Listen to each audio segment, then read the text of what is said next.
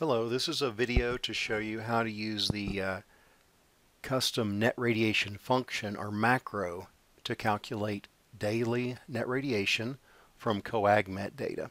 So the first thing I did was download an Excel sheet from Canvas called NetRad Macro 4 2017. And you can see that across the top I already have the coagmet headers. Okay, so my first step is to download the raw data from coagmet to use. So I'm going to go to coagmet, go down to raw data access. In this example, I'm going to use LaHunta. I'm going to use 2016, starting on April 1st and going down to the end of October. Okay, that all looks okay. I want daily data and submit, and there's all the raw data. Again, we hit Control A to select it all, Control C to copy it, go back to my spreadsheet, up to the upper left corner, hit Control V to paste. Now we need to get this into column format, recall, so we go to Data, Text to Columns.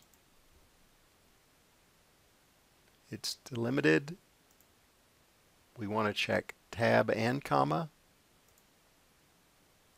Looks okay, finish, and there we have it. All our data now is in the normal format. All the columns seem to be lining up. Now if we recall, one of the things that we need when we calculate daily net radiation is the day of year. That is, we have to convert this calendar date into a day of year, right? So this is going to be, what, a little over 90, right, in a day of year format. So I'm going to insert a new column, go to Home, Insert, and I'm going to call that day of year. So what we need now is a function to convert this date into a day of year. Now I put a little help screen over here that shows you the format right down here at the bottom that will convert that. So I'm going to copy that, go back to my data, and paste this in here with Control V. And you can see it did it. It converted April 1st into day of year 92. I can click on that, double click the little square in the right hand corner, and now I've got all my day of year information. Okay, that was essential because that was something that we needed to calculate day of year, or to calculate net radiation, excuse me. So now I'm ready to calculate net radiation. I'm going to go out to the end of my sheet, create a new column, RN. And now I'm ready to call the net radiation function. Okay, back to the help screen. I show you an example usage where you call this function RNet.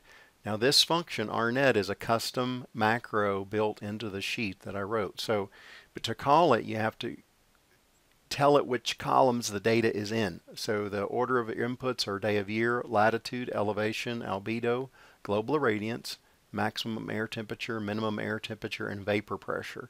All right, and that's what it's being called here all across in this exact same order. Okay, so it turns out I've got this all ready to go for coagmet data.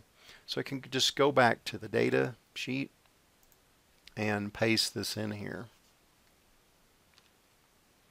And it generated a net radiation of 10 megajoules per meter squared per day. Now, the only problem with this is these default latitudes and elevations are not those for LaHunta. Okay, so I need to change those. So previously I got on Google and looked up the latitude and elevation for LaHunta. And so I'm going to change that to 37.5 98 degrees for La Junta, and it's not quite as high as Fort Collins. It's about 1,243 meters. And my albedo, global irradiance, maximum temperature, everything else I need. There we go. It caused a really small change. But if you want to verify this, notice the key calls here are N2, E2, G2, and I2. If we look over here,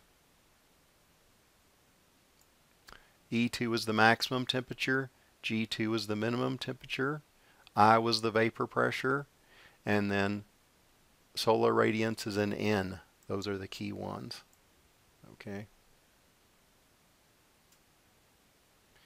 So, just what we needed. 4 variables altogether. Remember, maximum temp, vapor pressure, and radiation. So now that I have net radiation calculated for that column, I can just do the old double click there, and we can see it creates all the net radiation values for the whole year. We can take a quick look at that. We can plot it as date time, holding down my control key. Got both of those columns selected now. Go to Insert, Chart, want a line chart, and there we can see it. So it's looking pretty good already. We can see that seasonal pattern we expect. I'm going to move it. I'm going to right click it and move the chart to a new sheet.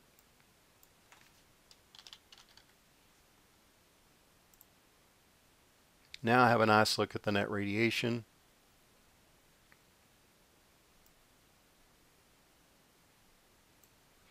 And I can go ahead and do a quick layout on this if I want to.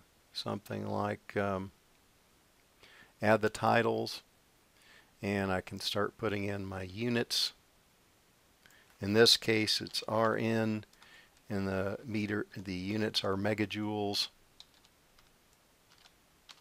per meter squared per day. And always want your units, and this is the date. Kind of obvious. And we'd probably want to put something up here like net radiation,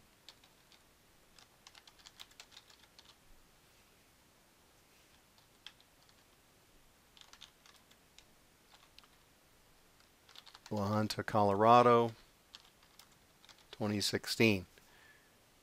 All right, there we have it. And if you want to, you can get rid of your right click on that and delete the legend. You really don't need it in this case. And now you've got your plot, and that's what you need to work the homework assignment and just set you up for calculating reference crop evapotranspiration later. So that's the procedure to do that. Now remember, those calculations that are doing the net radiation, you can go look at those under the Developer tab and under Macros, or actually you have to look under Visual Basic. And under Visual Basic, you'll be able to see all the formulas, if you would like to, that were used in calculating net radiation, if that was something you were interested in. Okay, so that's where the code is hidden. All right, that's how you calculate daily net radiation from COAG MET data.